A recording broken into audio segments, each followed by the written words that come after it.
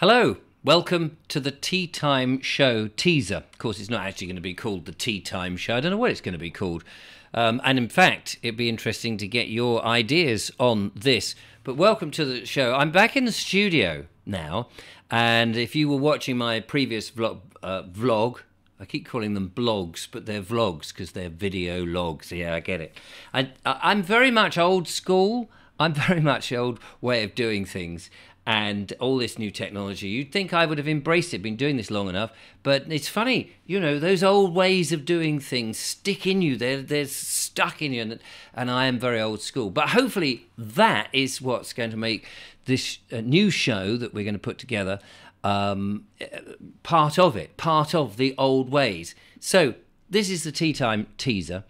And I'm back in the studio. In my previous vlog, you'll see that I've been faffing about with the studio. We'll have a little comparison about that in a second. But I want to change the whole set. I want to change all this around a little bit. So there's a lot of work in progress, but we're sort of getting there. And I've been thinking about this for some time, and hopefully it's going to be interesting. So, yeah, let's have a quick look. Now, I've got here my studio that I used to do as the Vobes show studio, and I want to record this show as if it's live. It won't be live, but we might do some live versions of it. So I want to be able to have everything at my fingertips. When I used to do my podcast of the Vobes show years ago, I had 3 computers, I had 3 screens, 1 mouse, and I had a program that would operate all 3 computers, these 3 screens. Of course, there was no video. It was all audio, and I would have headphones on and all of this. And I was able to have one machine that would record the podcast, which is actually what's happening now, recording the video in this case. One that would access the internet, so I could access stuff on whim and have news stories and unusual things that happen or whatever. And one which was had audio radio software on it, and I could make phone calls and I could play in music and jingles and that sort of stuff. Well, I don't have all of that now, but that sense of fun, that sense of playing all of this live is what gave the show a sort of live feel, even though it was actually pre-recorded. As we went on, we did actually have a webcam, and people could watch the podcast being recorded. This is going back to 2005 when I used to do this sort of stuff. So this is a sort of a slightly different version of it, but I now have to think about the visuals, not so much the audio. So I'm hoping that the audio, and I'm hoping that this kind of tester is going to work. The Tea Time Show will be recorded probably about 4:30, that's the intention, on I don't know how many days a week. It may be 2 or 3 days a week. It may, once we get up and running, and if it takes off and if people embrace it and they like it, it may be daily, you know, Monday to Friday. Who knows? We're still keeping all the other strands. We're still going to keep the walks as and when I can get out, but mostly probably next year in the spring. We will certainly be doing more van life and camp outs on the channel. And of course, the English couple will continue, particularly at the moment, during this wintry autumn-winter period when it's nice to be inside and what have you. And the stories, hopefully, I know not everybody likes the stories, but a few people do, and they've told me that they enjoy it, which is great. So now I've got to get my head around all this technical stuff, which I will endeavour to do. So now the studio, you can see it's a little bit thinned out from what it was.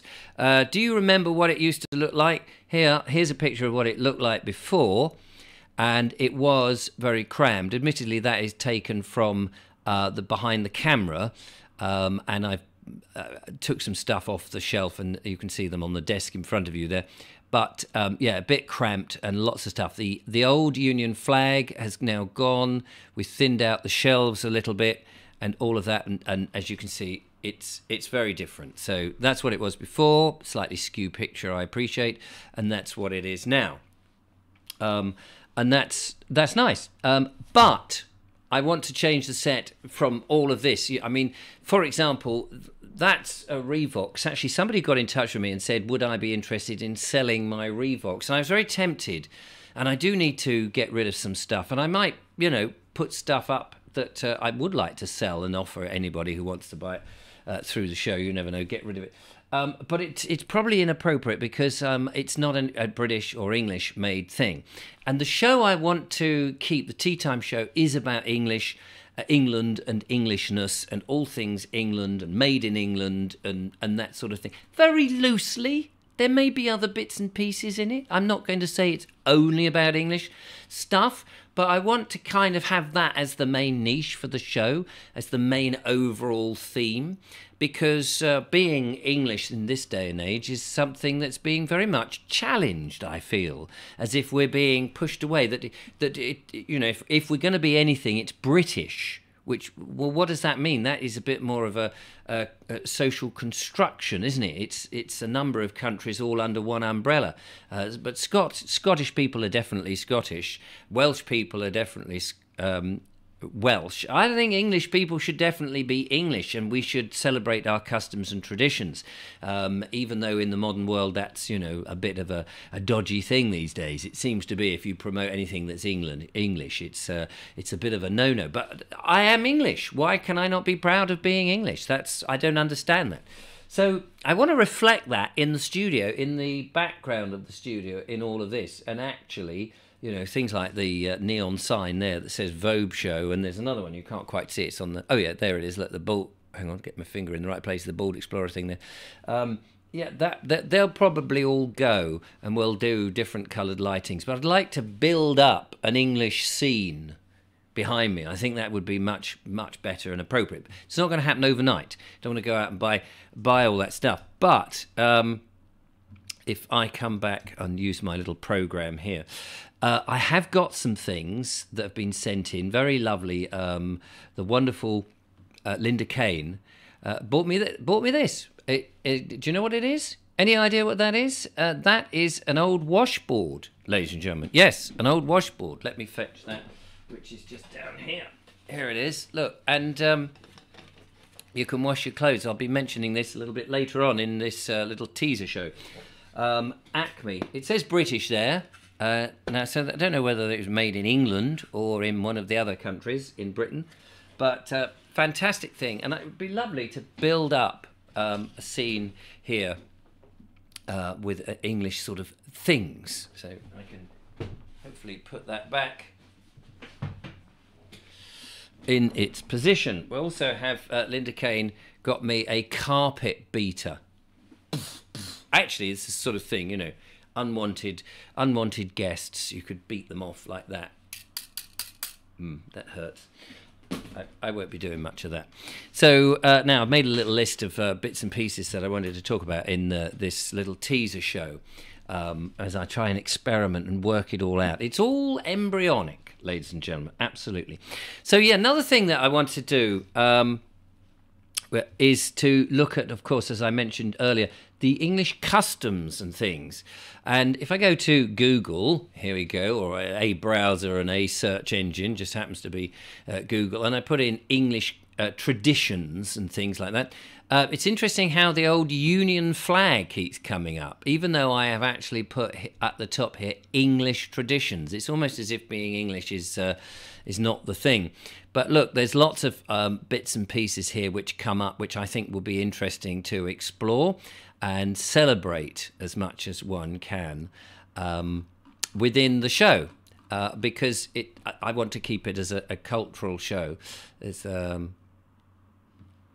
Punch and Judy, for example. We've got all the dancing, English dancing, lots of different types of English dancing, English food, and icons, like the telephone boxes and the English designs that happened, of course, which will be interesting. The hunt, it's part of our culture. It's not something I support myself because I don't think fox hunting is a particularly good thing. However, it is part of our culture and our tradition, and in its time it had its place.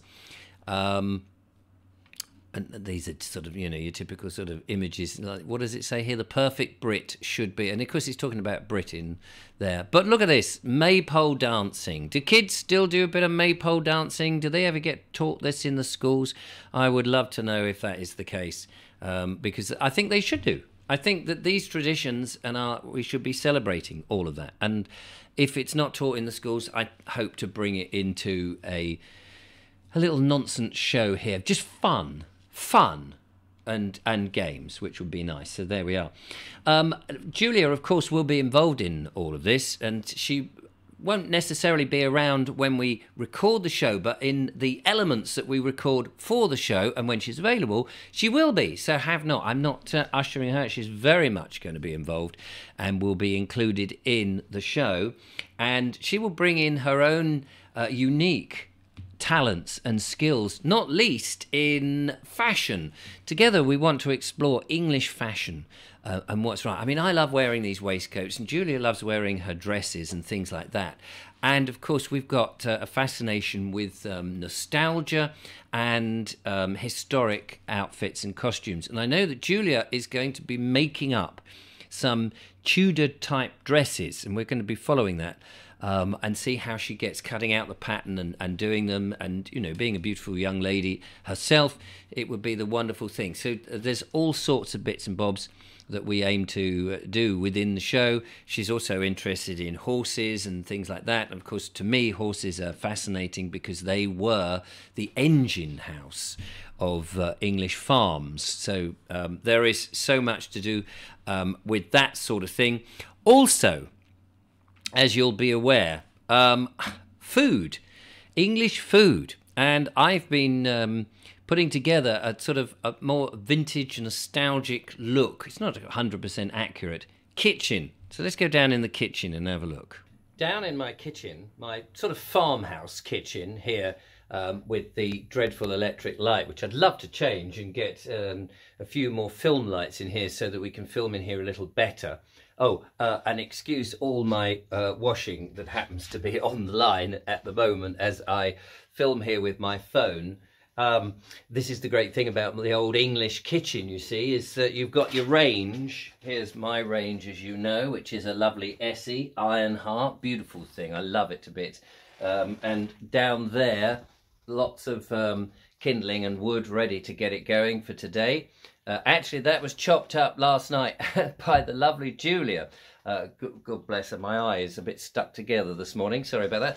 Anyway, yes, one of the things I think would be fantastic to explore in the Tea Time show, which whatever the name is good old English food. And I've got various books on these sort of things. So look at this, roast beef. Oh, who doesn't love a nice roast beef?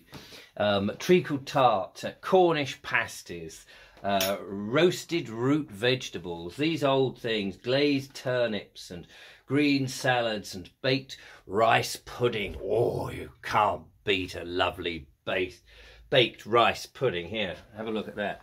There we go.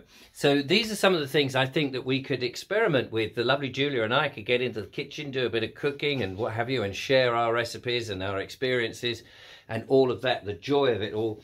I have a fantastic book, no relation to the lovely Julia, Dorothy Hartley, Food in England. This is a fantastic compendium of the types of food that was cooked throughout history. And in particular, sort of I suppose in the 20th century, before we sort of modernised and we went all international and globalist and all of that. These are foods that represent this country. A lot of people think, oh, we don't have much in the way of food in this country. I think that's rubbish. I think that's complete nonsense. So there's forms of mutton and the things you can do with it. I think we can explore a lot of that. I want to put back the English soul and the English sense of cooking. And look at this here, another thing. I'm trying to do this all on my phone, but obviously we'll do this a lot more professionally when we put it into the show. But the cows and the cattle and things like that, I can't really show it very well. Can't open the book big enough. I need a bigger book.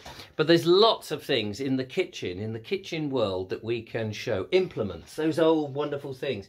My thanks to, I can't remember if was it Jane Cox who sent me this wonderful, I think it was Jane, and if I've got the wrong person, I do apologise. All these old-fashioned implements. I'd love to look at the old English way of cooking things, the implements and all of that. I mean, not going right back to a cauldron over an open fire. I'm not talking about that, thank you. But I am talking about, you know, cooking on an open, an essay and things like that. The things that people would do in the evenings. A little bit of history, and all that kind of malarkey. So, sorry if you've accidentally, inadvertently seen my pants hanging on the line. We don't want any of that in the show as much as we can help it, but you never know. Washing, and somewhere in my back room, I also have a mangle. So I may do some washing in the old-fashioned way with a washboard and a mangle, and see how that compares to the more modern washing machine. So food is definitely something we'll be looking at, and my kitchen, I think, you know, I spent a lot of time building that kitchen and making it an interesting and slightly different from the modern kitchen because of my interest in looking back, and I love being in it. It's just a fantastic, and the essay, of course, it's so wonderful to sit there of an evening and read a few books. Talking of books, I have a pile of books here. And I want to look at books and bring to you ideas or suggestions for reading books. And of course, very much interested in your ideas and concepts and ideas for books about England and Englishness and that sort of thing. I've just recently read this Jeremy Paxson book about the English, who in essence sort of says that the notion of England and Englishness is an idea rather than a reality. Now, I don't know that I 100% agree with all of that, but there is a certain sense that it's almost a myth, it's almost a legend, and the way things are going, it will soon just be that legend that once there was this wonderful place called England where people were English and not all sorts of different nationalities, and they all spoke the same language and they all had the same shared customs and traditions, which I don't think is a bad thing personally. But other things, I mean, I've been reading a series of books by Fred Archer. It's a sort of country ways down there in the West Country, an Evesham lad, a distant scene, a country book. He's very good at bringing from the 1930s, before modernisation, as the time when horses were still ploughing the fields and villages were an actual cohesive unit. The squire may have ran the place, as it were, and the vicar or the priest, whomever, and then there was all the people who supported all of that. The butcher, the baker, the candlestick maker, and all of that. Another interesting author is George Ewart Evans, writing again similar sort of time as the beginnings of modernisation comes in, the tractors coming in, and how these old people with skills have been dying out, and that instead of having skilled people who know how to do things with their hands, on the whole, and I know this is a sweeping statement, we have a lot of people who are machine operators. And there was a time when the machines were there that came in and they aided those craftsmen to make the back-breaking jobs less back-breaking.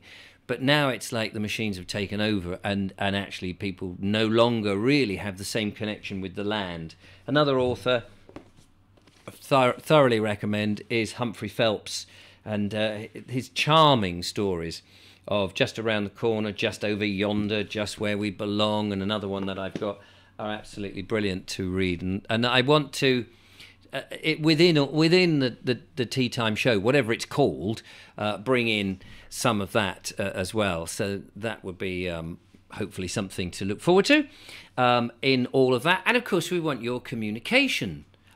People can send in their emails and we'll talk backwards and forwards. It would be great to do a live show at some point as well. So let's just have a look, because every now and again I do get the odd email in, and it would be great just to read them out. So here's one that came in. It says, "Hi Richard, what an uppity little man you are. Those shelf stackers in dead-end jobs are earning far more than you will ever on YouTube, and are able to support themselves and their families. Unlike you, lazy little fella, get some self-respect." And this person goes on, "Let's hope if you do eventually move in with Julia, you get off your bottom and go and support them financially. Hopefully you do something with that cold, damp home of yours before you bring the little ones in there." imagine going from a Navy man to a man-child, silly Julia. And this person signs, Love, Millie. Ah, bless. Thank you so much, Millie. That's very much appreciated. That wonderful, kind and generous sentiment that you have there. Let's hope that we equally have some wonderful and kind-hearted, appreciative emails that we can read out on the show. As I say, also, we hope to have live shows here as well, so that we can interact at the same time. Not like the Vobes show would be sort of, was all, well, 2 or 3 times a week. These might be perhaps once a month. We'll do a live show with the lovely Julia, and we can discuss all the things that have been coming up in the shows, which would be fantastic. And, of course, interviews and telephone conversations would be fantastic. Here I've got my lovely vintage telephone. It's actually a mock vintage telephone, not a genuine vintage. It's actually plastic. But we love to do interviews with people and then bring them into the show. People who have something to say, people who run farms and potteries and industries, craftspeople, people who are doing English-style things from the old days would be wonderful. We've yet to work out some theme music. Maybe you're a composer and would fancy giving it a go and producing some original theme music for the show, which would be great. And indeed, graphics. So still lots to work out here. A title, a name for this tea time show that sums up Englishness. Maybe tea time is the thing, I don't know. Music we need, and some graphics just to top and tail it, rather than it just starting abruptly and ending abruptly. But unfortunately, that's how it's going to end today. So I hope you've enjoyed this little teaser of what it might be. There's a lot of work in progress. I'm not quite sure when we'll start. It may just ease in and we'll just do some, and you'll just have to bear with me. It's not going to be a fully fledged, complete show right at the beginning. It will be embryonic, as I say. But thanks for watching this time, and I'll catch up with you very soon. Bye-bye.